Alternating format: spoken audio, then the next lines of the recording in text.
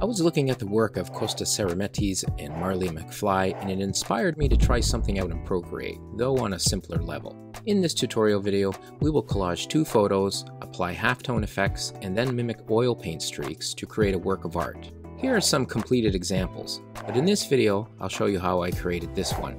This should take you about 40 to 60 minutes to complete. Use the YouTube chapter markers to assist you if needed. How to collage images and apply halftone effects in Procreate. For this task, you will need two images.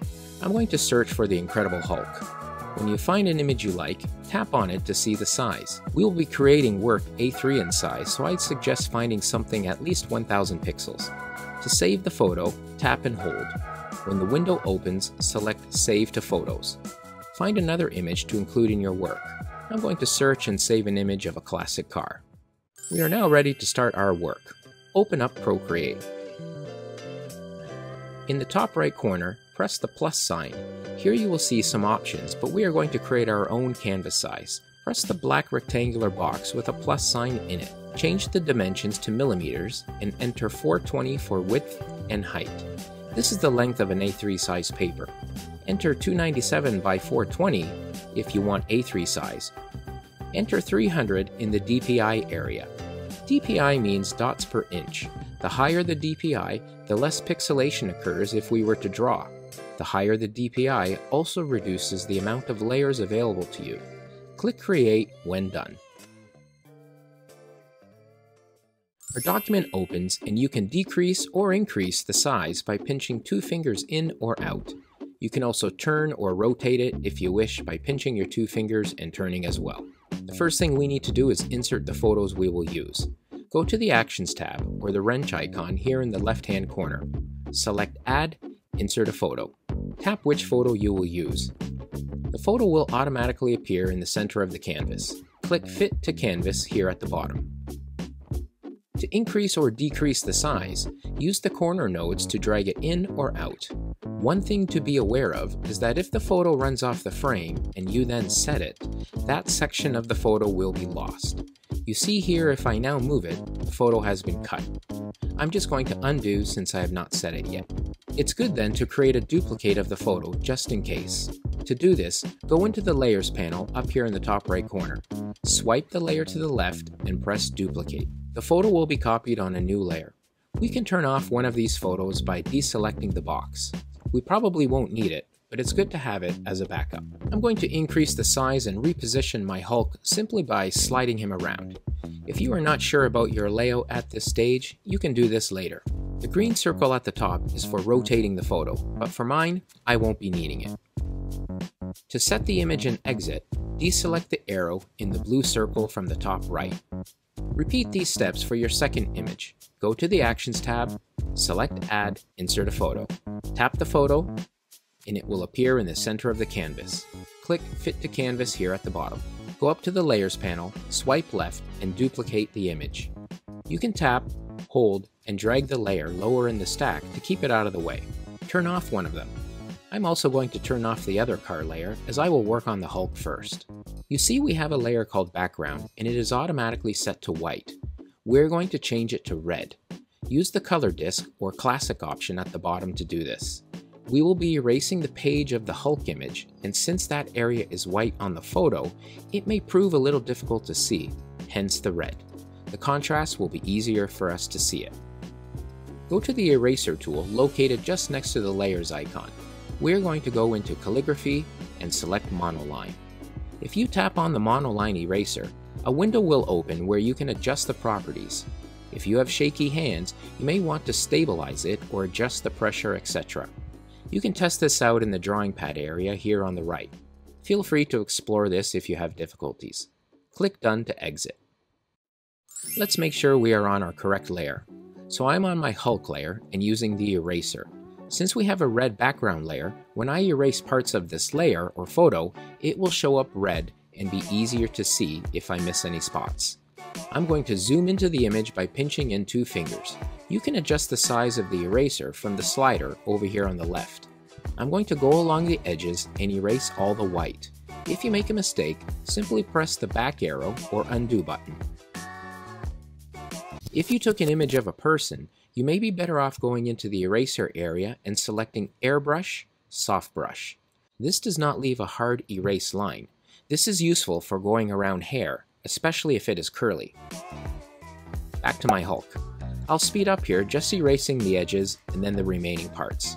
I often rotate my canvas doing this, as it's just easier to work this way. When done, all my white will now look red. I'll now go into the Layers panel, turn off Hulk, and turn on the car layer. I'll do the same thing here, erasing all the background. You see I downloaded a stock image photo here, and it has a watermark across it. Let's see if that affects our work once we apply effects to it.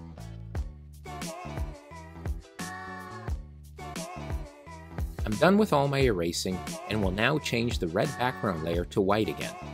I'll also turn on my Hulk layer to see the two images together. We are now ready to apply effects. Choose one of your photos. It doesn't matter which one is first. Go up to the top left area to the Adjustments tab. Select Hue, Saturation, Brightness. On the bottom window, lower hue and saturation all the way down to make the image black and white. You can also adjust the brightness if you wish. Do the same for the second photo. You can also go back into Adjustments and select Curves if you wish further manipulations, but this could be optional. Tap Adjustments to exit. Go to the Adjustments tab again, and towards the bottom, select Halftone. Initially, the effect will be at 0. Simply slide your Apple Pencil to the right to apply the effect, or left to lower it. Press the Adjustments tab button to exit. Repeat this step for the second photo. I'm going to press the arrow tool at the top here to reposition my car image and make it a little smaller. You can do this with your images if needed. Just remember to select the correct layers. Press the blue arrow again to set and exit. I'm going to go to the Adjustments tab again and select Glitch. As with the halftone effect, slide your Apple Pencil to the right to apply it, or left to lower it. Press the Adjustments tab button to exit. I'm going to maybe do this with the second image as well. And I don't think I will. Instead, let's try the bloom effect and play with the burn slider at the bottom. No, I don't really like that either. Let's try one more.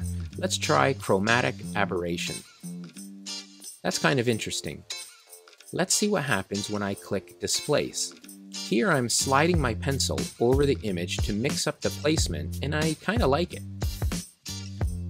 Maybe it would look better if I changed the background from white to black. Yes, I think that works better. We are now ready to apply some marks to our work. Go to the Layers panel and create a new layer on top. We'll first apply some marks here to see how it looks. I'm going to go to the brush library and select Painting, Oil Paint. Remember, if you tap on the brush properties window will open if you need to make any adjustments. If we tap and hold an area on the image, you will see this happen. This is a color picker. I'm going to use this green and apply some very light color over the Hulk's face. Let's also see what happens if I apply it directly onto the image layer. I'm going to put some stronger marks on the bottom right corner. Now I'll try with some of this purple and make longer gestural strokes. The important part is to experiment and try things out. You can always undo if you don't like it. Feel free to try out some of the other brushes too, such as airbrush or spray paint. Maybe I'll try duplicating this Hulk layer and repeating him somewhere else in the work. I kind of like him down in the bottom corner here. I'll use the smudge tool just to blend it in a bit. And I think I might be done. To save our work, go to Actions and select Share and JPEG. It will then prepare for export. Then click Save Image and it will be saved in the Photos app. You can also go to Share, JPEG, and select AirDrop if you wish to export it to another device. So you see that process was fairly simple, and this tutorial was a basic outline. To take it further, re-examine Marley Mcfly's work. Further layers could be created for additional collage effects, some with halftone, some without. The hue, saturation, and brightness levels under the Adjustments tab could also be played with for some interesting possible effects. Some layers could also include drawings. Cartoon character layers could be applied simply by tracing over an existing photo. Speckle or splatter erasers could be applied to make them appear aged or more handmade. If you like this kind of work, also check out the work of Fail. Thanks for checking out this video. I have a few other Procreate tutorials as well if interested. The playlist will be linked above in the video. Feel free to subscribe, hit the like button, or leave a comment, suggestion, or video request below. This has been a